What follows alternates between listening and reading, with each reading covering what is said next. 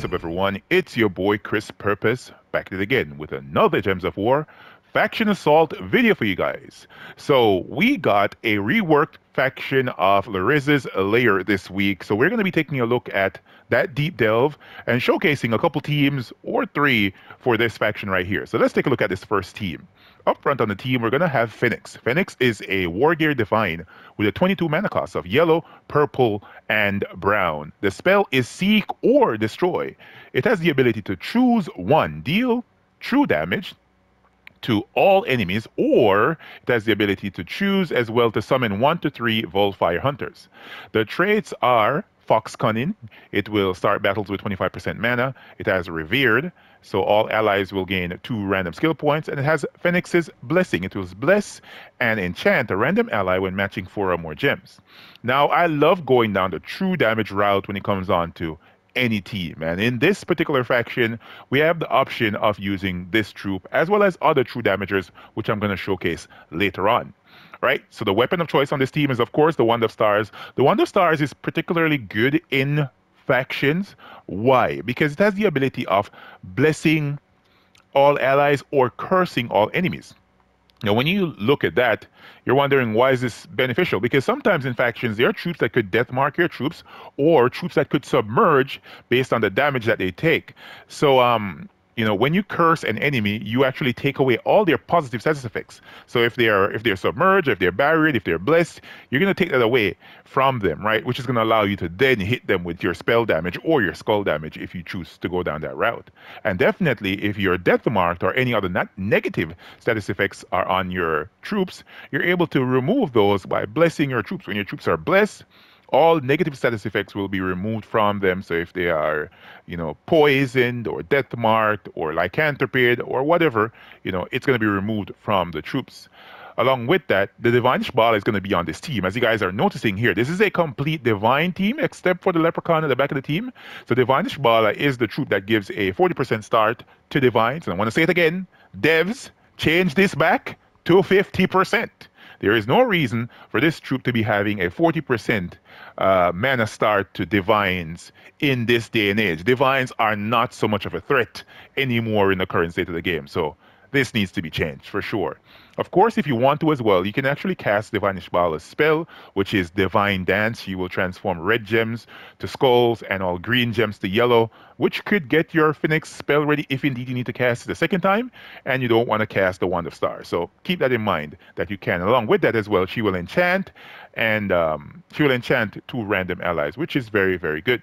Right, so the banner on this team is going to be the Dark Fae banner from the Dark Court faction, right? That's a +2 on purple, +1 on yellow. In fact, I might change it around. Let's go a +2 on yellow and a +1 on purple. That makes a lot more sense. The Fell banner right here from the Fell Roast faction, right? +2 on yellow, +1 on purple, minusing green. Only the Wand of Stars uses green, and Leprechaun explodes green at the start of the battle. So yeah.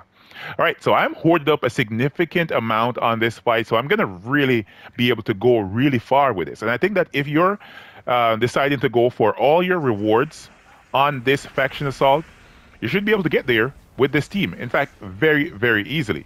All right, let's go. There it is. So Phoenix is able to blow through her fights very fast, because once you go down that true damage route, you avoid all their armor on the enemy team, right? You're able to go right for it and hit their HP directly, and that is good. You don't want to waste time. I'm sure that, like me, not a lot of persons have all the time in the world to play a faction and pick up the rewards. You just want to get to it. You don't want to do too much. And I think that this team really allows for that. Once I get to the boss room here, I'm just going to move on to another team and switch things over for you guys. All right, let's see if we can get that damage. There we go. Almost said devour there. I think my mind isn't here completely. Of course, you can use the Elementalist class if you want to, or Titan. I just wanted to go down the route of a more Divine team. It kind of makes your troops a little bit more bulky as a result, because you're going to get different life from the talents in the class, as well as you're going to get some bonuses for having multiple Divine troops on the team. There we go. We got spell ready without even casting Leprechaun. And that's one of the good things about putting your main damage dealer, that's a mythic, at the top of the team. Because many times if you have a spell of a not a spell, but a storm, the storm can benefit the troop a lot and get it spell ready. So yeah, that is the first team I wanted to show you guys with Phoenix, Wand of Stars, Divine Ishbala, and Leprechaun. Next team is going to be the second team, which is going to be good for going from possibly level 200 all the way up to level 500 here. And it should be a very potent option. So up front on this team, we're going to be having the Wand of Stars. The Wand of Stars is going to be here for the second half of the spell, creating those umbral stars. Umbral stars are basically yellow and I think it's yellow and purple gems that match also with yellow and purple gems. And along with that, I'm going to be cursing enemies. Now, the cursing along with the matching of those yellow gems is going to be very useful for this team because cursed enemies, once they are cursed, they are no longer immune to any status effects. So if they were impervious, or they had fortitude, or they were immune to poison or stun, or whatever it might be, it's no longer immune after it is cursed. Why this is important? Because I'm going to be using the old meta team right here of Scorpius and Urali on this team. I'm going to be poisoning enemies and then instant killing them with my Scorpius. This is going to be a very potent option, and I don't know if players are paying attention that this team is possible in Delves. It's going to be one of the better teams to use in Delves. For this team as well, I'm using the Shaman Hero class. Why? Because the Shaman Hero class is a 50% start right there. Bullish Vigor. All Taurus allies start with 50% mana. And along with that, the Taurus Hero class has Dawn's Aura, which is creating a light storm at the start of battle, a yellow storm, which is going to be good for those umbral stars that I'm putting on the board. Along with that, it has Lightbringer and a couple other decent talents in the class. Scorpius is going to be in the second slot right here, followed by Urali in the third slot. And then Leprechaun at the back of the team is going to be giving me fast mana. The banner on this team, I think it should be the same, right? Yeah, the Fell banner from the Fell Roost faction. All right, so let's try this out. Hopefully the board is functioning here and working with me so that I can get the necessary motion. All right, let's get those explosions at the start. Now you can cast a wand, right? We want to get those umbral stars to give us a 4-gem match, and along with that, we'll get the enemies poisoned and cursed. Oh, we didn't get it. So we're going to try again. We are going to try again. Let's see if we can match something here to give us a 4. We just need one 4-gem match. Come on. There we go. There we go. Cursed. So they're poisoned as well. Come. Then we can just cast whatever because they're already poisoned. Bang. There we go. We got it. We got it. It didn't happen the first time, but the second time around, perfection. Perfection.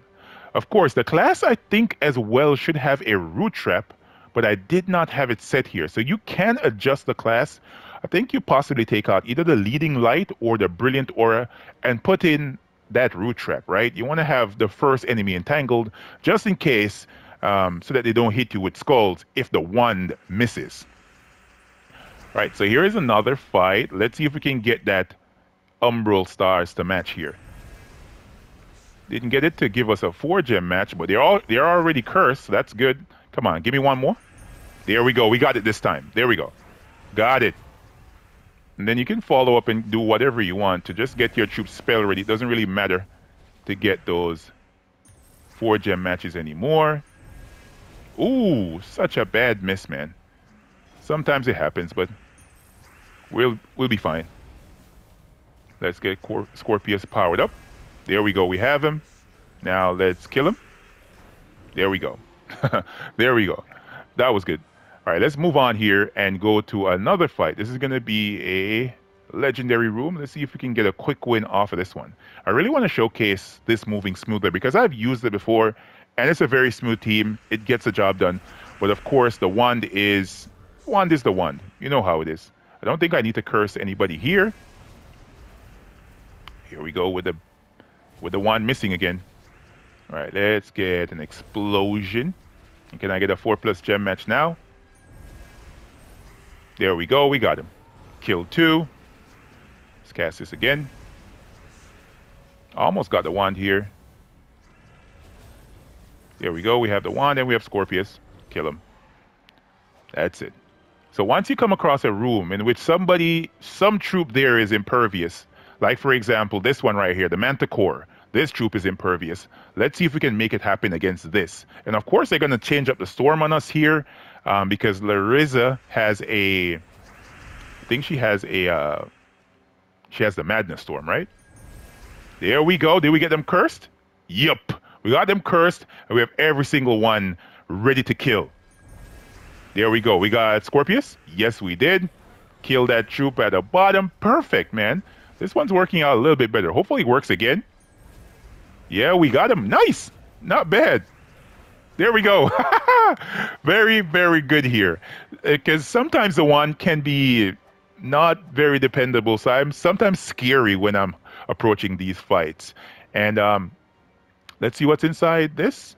Some shards. That's fine. All right, so that is team number 2 for the higher levels. Hopefully I can get up another team and showcase to you guys. I'll be right back. The team for the final levels of the faction. I like to use Iron Gut anytime I'm in a delve. It just feels good. This sucker is he just comes alive basically in delves, right, Cam? I think so. I think he comes alive. Hiking Iron Guts is going to be at the top of this team. I think everybody should know this troop by now. Goblin troop from Zaijin with a 24 mana cost. Blue, yellow, and of course brown. His spell is in the pot. He's going to deal damage to an enemy. And there's a chance, based on its attack, to devour them, right? And then he has an extra turn, which is very, very good. His traits are not so potent, but that spell is so good. Just get it to 100. This sucker is going to devour, at least get it close to it and get him a chance to devour at least once. And he's just going to absorb the amount of attack that they have and devour going forward, especially in delves when you're hoarded up to a really, really high level, especially if you're going for the leaderboard or you're going to try and complete the faction. It should be very, very easy with this troop at the top of your team. Thrall is going to be here as well. One of my favorite troops. Y'all know I love to use Thrall, right? Human troop with a 6 mana cost. Suffering is the spell. Destroying a certain amount of gems. Taking a small amount of damage. If there are 13 or more red gems on the board, extra turn for your guy Thrall. And along with that, he has a magic link, gaining bonus purple mana from purple gem matches. Catharisk is going to be on this team as well. This is the newest boss troop, I think, in the game. Tides of Destruction is the spell. He's going to kill an enemy similar to Zul'Gott. I could use Zul'Gott on this team as well, but I want to switch things up and use Catharisk. Kill an enemy, then he's going to be creating 6 Curse Gems, 6 Yellow Giant Gems, and 6 Fairy Fire Gems. It's an okay spell. Sometimes it can backfire a lot, but we're going to use it nonetheless. Manifestation is his final trait, and he's impervious as well with a 30 mana cost.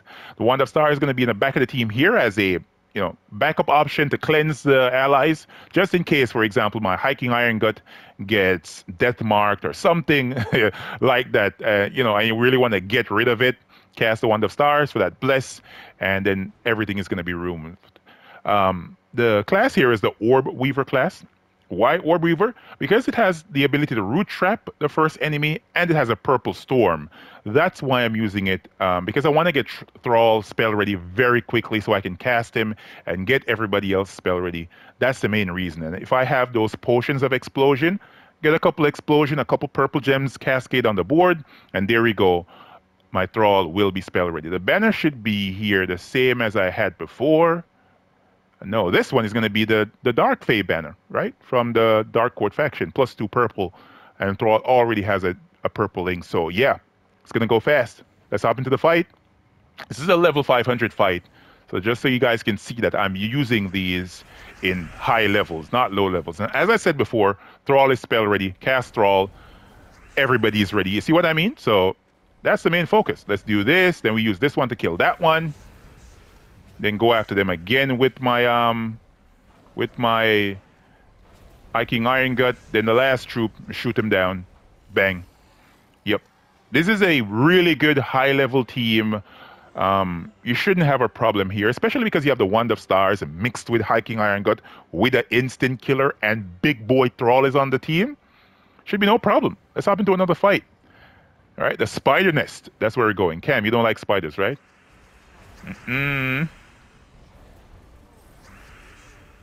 Let's get a Devour going. Cast that one again. Get another Devourer. will be good with these Devours. Let's hit them up with some damage. Hiking Iron Gut is good again. And, you know, Catharisk is putting 2 gem colors on the board that can benefit your Hiking Iron Gut. Hiking Iron Gut uses yellow mana. Hiking Iron Gut also uses brown mana. And Catharisk is putting those yellow giant gems on the board along with those brown, what are they called? Curse gems. Yes, those curse gems on the board. Right, let's hop into the ice cave and see if we can make this a quick one.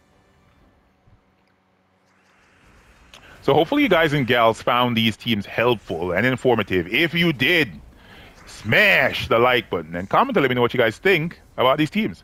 All right, let's get some munching going on here. Hiking Iron Gut again. More munching. Want to cast Gut once more, then kill the last troop. Extra turn. Ooh, and we picked up a Death Below. Isn't that beautiful? Excellent RNG on these final fights. Excellent RNG. All right, so we're at the boss room. Let's go, let's go. Let's go. All right, we got some explosion. Didn't get Thrall spell already. We had to match a gem, but that's fine. Let's go. Thrall. Now some devouring. Thrall again.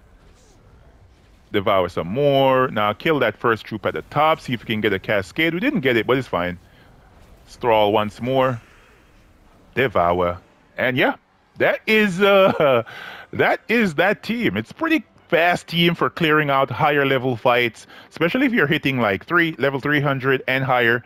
Definitely run it down with a team like this. It should be very, very good. Yeah, so that is it. Hopefully you guys found this video helpful and informative.